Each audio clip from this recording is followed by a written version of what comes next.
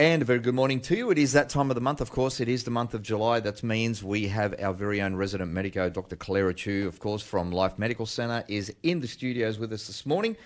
And, of course, you know, talking about a massive, I guess, a health concern for many women. Obviously, in particular, this one is going to be centred at the ladies today. The topic of ovarian cancer, and again, it is a big one. So we've got quite a few things to get through this morning. So let's jump on in. Firstly, Dr. Clara, welcome back into the studios again.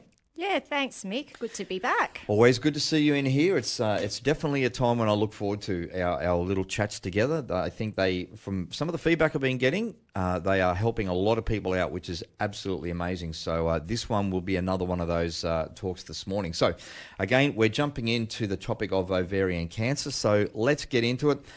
What is ovarian cancer?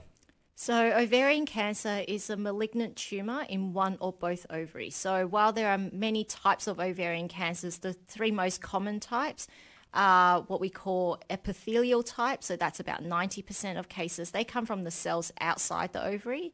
There's the germ cell type, which is around 4% of cases. That comes from cells which produce our eggs. And then the rare stromal type, which comes from the supporting tissue within the ovary. So I know that's all very kind of like scientific, but it's sometimes helpful to go into those details for people. Absolutely. Now, what age groups can be affected here with ovarian cancer? So while getting older is the biggest risk factor for developing ovarian cancer, it can happen in any age. So it's usually seen in women who've been through menopause, and the average age of diagnosis in Australia is about 66. Right. So Is there a limit that you should look at, an age-wise limit first, when you think, oh, okay, maybe I should get myself checked out for ovarian cancer? Not really, because they can happen at any age. Sure. So, if anyone has symptoms that they're a bit concerned about, I'm quite happy to, as a GP, to get it all checked out. Check them out, absolutely. Yeah. So leading into this, I guess now is, what are some of the signs and symptoms we should look out for? Look, so unfortunately, as with some of these kind of like gynecological malignancies, there's often no obvious sign of ovarian cancer, especially in the early stages. So that often doesn't sit well with women who are a bit anxious about their health. But that's, the reason why there's no symptoms is because our ovaries are buried deep in our pelvis. So they would have to become fairly large for you to notice that they've grown bigger. Right. And so having said that, women with ovarian cancer can have other more non-specific symptoms which can be caused by more benign things. So I've got a bit of a list here, abdominal bloating, difficulty eating or feeling full quickly, needing to go to the toilet to pass urine more frequently or urgently, back, abdominal or pelvic pain, constipation or diarrhea, menstrual irregularities, feeling tired, indigestion, pain during sexual intercourse, or unexplained weight loss or weight gain. So you can see there, like that list, it's pretty non-specific. Yep. A lot of people can have those symptoms and actually not have ovarian cancer or may have other things going on. But having said that, if you experience any of those symptoms or you've got concerns, go and visit your GP. Yeah, very, very important indeed. Now, how is it usually detected? Okay, so there's a number of tests that we can do. There is a blood test looking for a marker for ovarian cancer called CA125, which becomes elevated when ovarian cancer is present.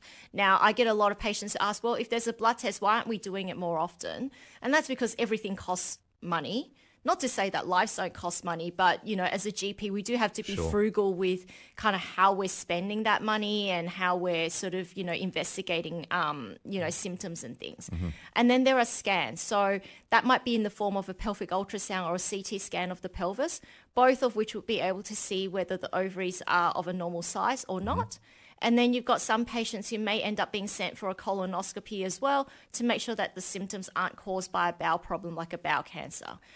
So all of these tests can show if there's any abnormalities, but really like to confirm it 100%, we need to take a biopsy of the ovary if it is enlarged to see whether it is an ovarian cancer or not. Sure. So what are some of the current treatment options available at the moment? Yeah, so the treatment for ovarian cancer depends on the type of ovarian cancer, the stage of the cancer at diagnosis.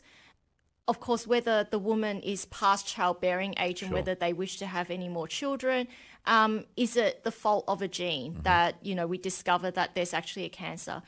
We look into, the general health and fitness of the person, and obviously, the patient relies heavily on the oncologists that look after them to decide what's the best way to manage it. But most commonly, ovarian cancer is treated with surgery and chemotherapy, either on their own or in combination. So whether you've had surgery or chemotherapy first will depend on several factors, including the stage of the cancer at the time of diagnosis. And nowadays, with cancer treatment, there's more and more new things that are coming out. And so some things that have come out recently are things like targeted drug therapy. And so that may be offered to you if you have certain genetic changes in your tumor. And that's where the biopsy can come in handy, because then we've got a sample of the tissue. We can look for genetic markers and to see what's the most effective way to manage it. Or if you have an advanced cancer that can't be completely removed with surgery, these targeted drug therapy might also be offered to you. Yeah, absolutely. Some big ones there. We are joined, of course, this morning. Our resident medico, Dr. Clara Chu, is in the studios with us talking about ovarian cancer. We'll take a very short break and we will be back with some more on this huge topic. Stay with us. And welcome back, of course. We are joined this morning here, Rhema Brekky, we're our resident medico, Dr. Clara Chu, and today a big topic too in women's health. It is ovarian cancer we're talking about today. And Clara, what are the statistics of women having ovarian cancer in Australia? So while ovarian cancer doesn't get as much publicity as breast cancer, which is obviously kind of one of the biggest cancers or the most common cancers in Australia, it's the 8th most common cancer in Australia. So when I was researching into this topic, the stats varied from 1,300 to 1,800 of Australian women being diagnosed each year. So if we're to put it into the context of the Central Coast population, that's roughly 34 to 47 women living on the coast being diagnosed every year. Wow. So what are the risk factors involved? Yeah, so the risk factors that are associated with a high risk of developing ovarian cancer include a family history of ovarian cancer. The risk of developing ovarian cancer is high if one or more blood relatives, such as a mother, a sister or a daughter, has had ovarian cancer. There is a link with breast or bowel cancer as well, so if there's a family history of that.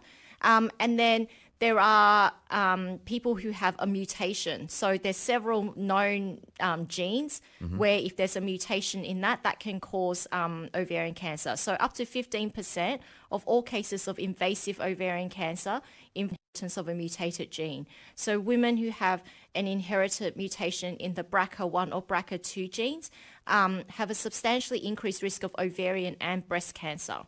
And there's also a condition called Lynch syndrome that also increases the overall risk of ovarian cancer over a lifetime. So, other than genetics, there's things that we can't control, like increasing age, medical conditions like endometriosis can sometimes cause it, extended use of hormone replacement therapy. So hormone replacement therapy is very safe, provided that you're using it under medical supervision and that, we check on it for you at the appropriate times and don't allow the women to use it for a prolonged number of years. Tobacco smoking and obesity are also other things that increases the risk of ovarian cancer. Now, the good news is that there are some risk factors that reduce the risk of developing ovarian cancer. So for those women who've had children, having children is protective. The use of the oral contraceptive pill is also protective. And having your tubes tied has been shown to be protective. And then there's also some risk factors where it's just not clear whether they affect the risk of ovarian cancer or not. So they include things like diet, alcohol, aspirin, non-steroidal drugs, and interestingly, talc. I'm not quite sure what the link is, but I think I've actually seen that somewhere that's come out, and you mean talcum powder? Yeah. I do remember seeing something about the report about that a while back, and it was a big thing in the US, I remember, and I was like, wow, that's crazy, because talcum powder is such a normal part of life from being a baby right through to a lot of people still use it into their older age. So, yeah, it is amazing to think that there is a link there.